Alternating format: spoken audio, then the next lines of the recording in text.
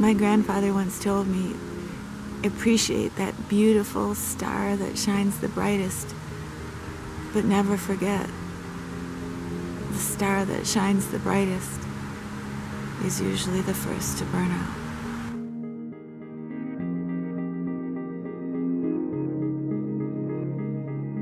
My friend asked me how I wanted to be remembered, and I couldn't think of anything for like the longest time.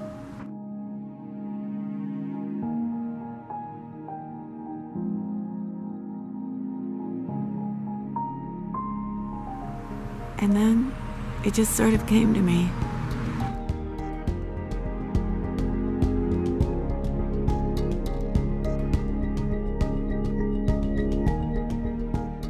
I guess if I could hear my son say, she was a woman of substance,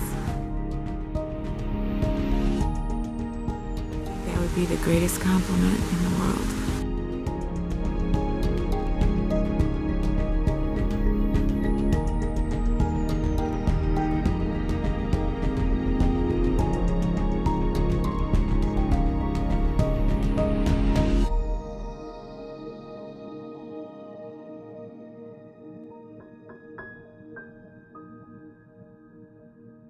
Hi everybody, I'm so happy to come talk to you today. How are you doing today? I hope you had a wonderful Halloween and you're looking forward to having a great November.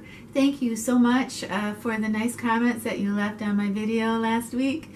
My before and after pictures of rosehip seed oil were quite the hit, and I just wanted to quick tell you that the before and after, the before pictures were 3 years old and they were taken with a different camera than my after pictures. So that's not really quite fair. And in the before pictures, I was 18 pounds thinner. I was smoking 2 packs of cigarettes a day and going through a very stressful time in my life. The after pictures, you see, you know, what gaining 18 pounds looks like on your face. It kind of looks like you have some fillers. I think it showed, though, what you can do if you really not only change the products that you're using on your face, but if you change your lifestyle, too. So I hope those pictures gave you kind of an idea of what I was up against in the before pictures.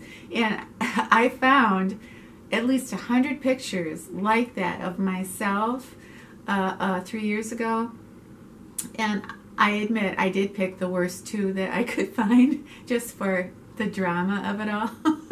I had a thing happen to me a couple weeks ago where a friend of mine was in town, and he's just a dear friend, and he said, I'm only in town for a day and I'm in your neck of the woods and I'll be over there in 10 minutes. And it was in the morning and I hadn't had my makeup on, and I had like about 7 minutes to do a full face makeup. So I wanted to kind of quick go through that with you today, just real quick, to show you what I use when I need a 7-minute face. And these aren't my favorite products, but the products that I'm going to quick show you are the products that I use when I only have 7 minutes, and I know they are foolproof and I'm not going to have to fuss with them, and they're always going to give me a good result. So I wanted to start out with a primer. I use the Professional Primer for my face because I don't have to wait for it to dry. And the same with the Milani Eyelid Primer. I don't have to wait for it to dry. So boom, you know, 20 seconds and it's done. So after my primer, the first thing I'm going to do is I'm going to grab my Physicians Formula Dual Concealer. One side is yellow and one side is beige, and I'm going to take the yellow side, and any place that I have red on my face is going to get a big dab of yellow. And then I'm just going to pat that in and be good to go, because that way then after I put on my foundation, I don't have to use concealer. I go for a foundation, not my favorite foundation, but a foundation that is liquid, thin, that I don't have to build up, that I can use a beauty blender with because I need it to look natural, but I don't have a lot of time to be playing with it or contouring with it or building it up. So I will always grab, shake it good, I always grab my Fit Me makeup, It is a perfect match for my skin tone. I don't have to put more than one layer of it on, so I always grab it. It's not my favorite, but it's the one that is the fastest. So then after my foundation is on, I will take my Eve Pearl Under Eye Salmon Concealer. It is two-tone. I remember when I first showed this to you, I said I didn't like it, but now I love it. I wear Eve Pearl almost all the time. Now today I have my 7-minute face on, but most of the time I film with Eve Pearl makeup because I love it. But anyway, okay, I digress. So I use her Salmon Under Eye Concealer, and I just will pat it in and then go over it with a brush and then set it with a little bit of e.l.f. powder, and I'm done. And you know, I think it's no secret that my under eye area is my weakest link, and I have been really loving this, and it's quick and it's easy, and I don't have to play around with it, and I don't have to build it up. It's just perfect. So when I'm in a hurry, I don't have a lot of time to be contouring my cheeks and contouring my jaw and my nose, and I don't have time for that. So I do grab my Makeup Revolution contour palette. What a value. I believe this palette is $10. It has these baked kind of baked highlights, which I use as a highlight and a blush. You can use these as a bronzer or a contour. You've got your champagne and your yellow colors, so it can help you, you know, accent almost like a reverse contour. But it's very, very, very fast. You can just boom, boom, boom, and you are done. And you have so many things in one palette. And I love the quality of it, and I love the look of it, and I love the tone of it. So it makes me feel very, very put together. So it's one of my very favorite time-saving palettes. I'm in a hurry, so I don't have time for a lip liner and glosses and a little pouty little glitter. I don't have time. So I am always going to grab my Bdellium lip crayons. And I do that because they are so intense. They are so creamy, and it takes 10 seconds and you are done, and they last. I mean, I could be kissing somebody for 10 minutes and this lipstick wouldn't come off. That is such a nice description of that, isn't it? Anyway, I digress. It lasts forever, and I think it gives you a nice rich look, but you don't have to play around with it, and it can be as bold as you want it to be without looking, you know, real harsh and kind of creepy.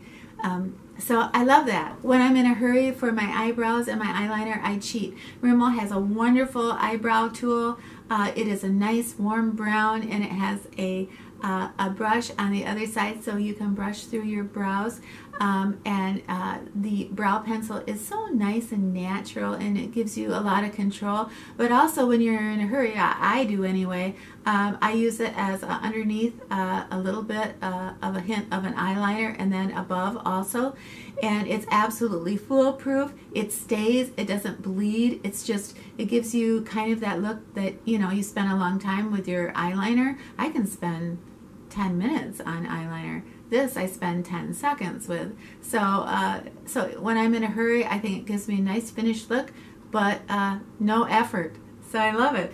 Eyeshadow palettes. I have so many beautiful eyeshadow palettes now, but when I'm in a hurry and I'm stressed and maybe my hand is shaking a little bit, my good palettes, they're so pigmented that if I make a mistake, I could be there for 15 minutes trying to blend it out, and then I have to wash my face and I have to start all over again. And I don't have that kind of time. But I know if I grab my NYX, my Naturals palette, this is foolproof. I love it. If I could, I would marry this eyeshadow palette. It is so wonderful as far as it is foolproof. It's not my favorite palette, but it's the one that I have 100% confidence in, that when I start putting on my shadow, it's going to look nice, it's going to look finished, and I can't make a mistake. You cannot, well, I guess you could. I guess, like, if you drank, like, a whole bunch of vodka gimlets and you got into the, anyway, I don't see how you could possibly make a mistake with this palette, but I love it. It is so, it was like they made this for me. It has that nice little peachy color for your crease, and it gives you a nice kind of a glitter for your eyelids. The one thing I always make time for is I do curl my eyelashes. But as far as when I'm in a hurry putting on primer and messing with a lot of different mascaras, I will always use, it's not my favorite mascara, but it's the mascara that I use when I'm in a hurry. And it's the CoverGirl Drama Queen. That is so me, isn't it? Of course I would use that. Anyway, one of the reasons that I use the CoverGirl Drama Queen is the wand is so tiny and it doesn't make your lashes real thick, it just makes your lashes long. Didn't I say I'm sorry? Didn't I do the best I could? You have high expectations. Don't I know that you've explained it? How I should prove myself to you. But I can't when I'm with you. I need to laugh again. But I can't when I'm with you. I need to find my way by myself.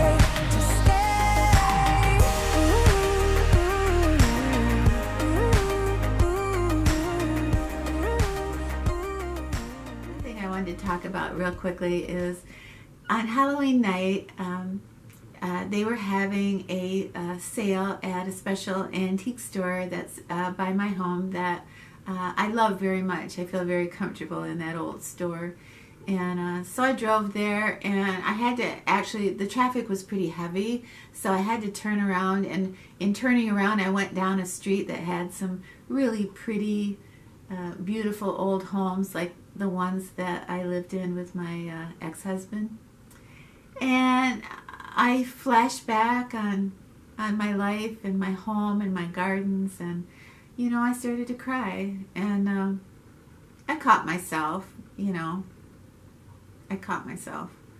It's so important for our happiness, that our happiness and well-being depends on whether we're living in the here and now, or whether we're agonizing over the past or worrying about things in the future that might happen, that we need to stay focused on the here and now.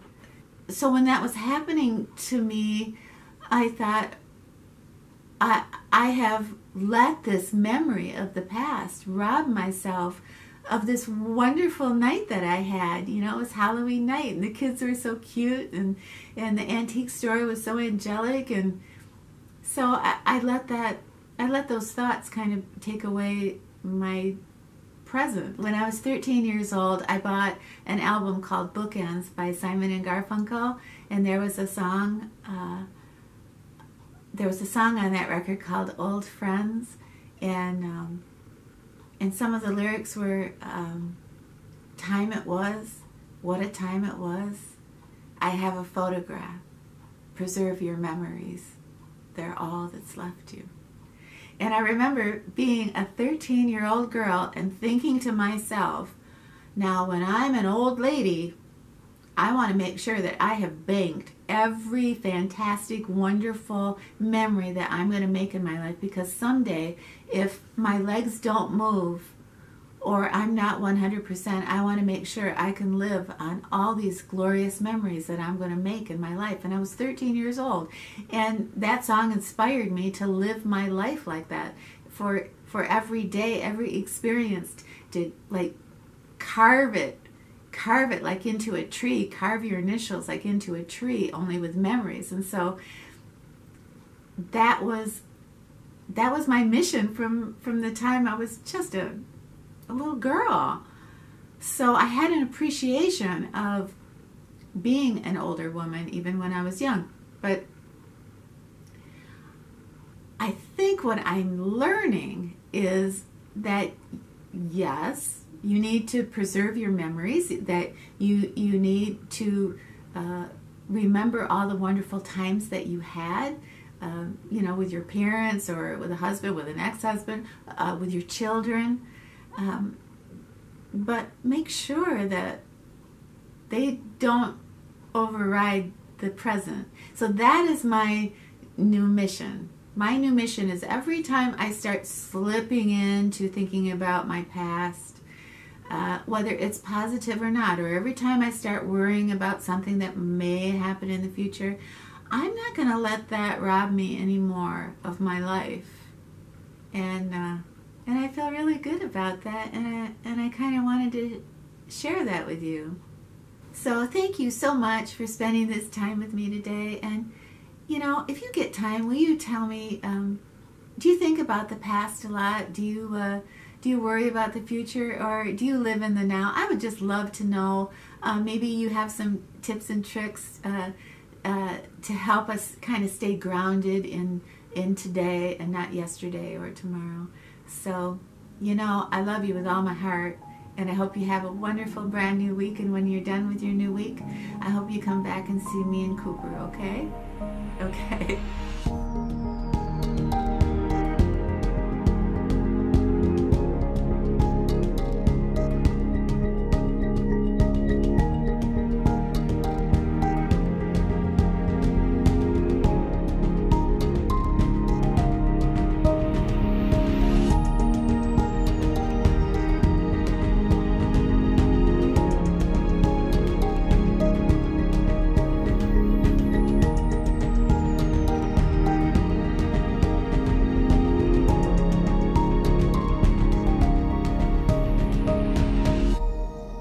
Today, and that's enough. That's enough.